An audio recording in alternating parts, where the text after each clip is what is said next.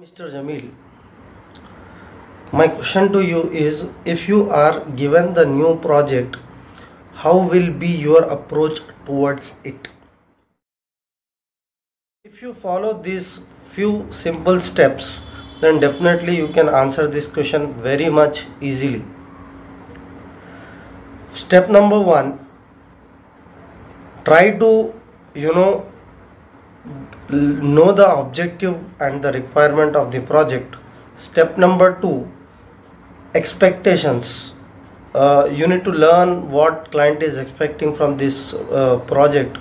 Third is project execution. Step number four is tracking and executing. Step number five is delivering. Okay, if I were given a new project, first and foremost thing I would do is I would learn the objective and the requirement of the project. Once that is confirmed, I would also get to learn what is client expecting from this project and what does he want me to do and what does he want me to drive as a team leader. Once this is confirmed, then I would go for project planning. In the project planning, I would be finalizing the headcount, how much task count is the client is giving to me, what is the ETA, and what is the metric that I am going to set to calculate the production quality and the efficiency of the project. And also I would want to check with the training department whether the training is given by the onshore or the offshore by the client to my training team, and my training team is going to deliver the training to my team. This is how I will be finalizing all these things in the project planning segment. Once all these things are finalized, then I would conduct a training session to my team. It could be by anyone. It could be by my internal trainer or it could be by my client. Once the training is done, then I would be conducting a PKT or a simulation project. PKT is nothing but it's a project knowledge test where my team members has to attempt for it, and after qualifying that PKT or the simulation test, I am going to move them for a pilot batch.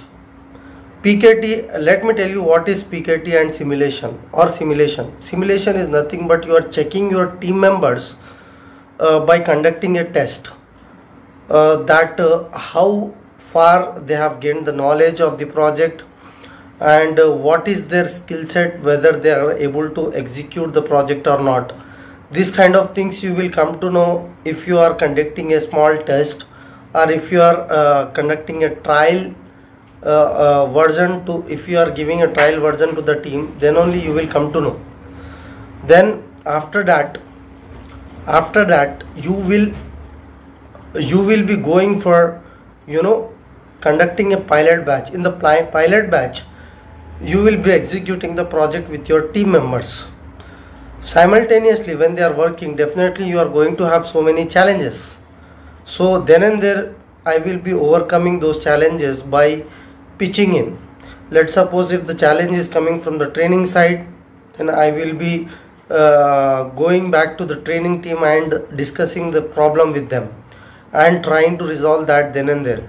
If let's suppose if the problem is coming from the client end, I would be checking with the client, and if at all my team is not going to not able to know the certain policies, I would check with either training team or the policy team or the client from the client end, and I would do the things whatever possible to get the things done, like whether setting up a call, arranging a meet, anything I would do to get the things done.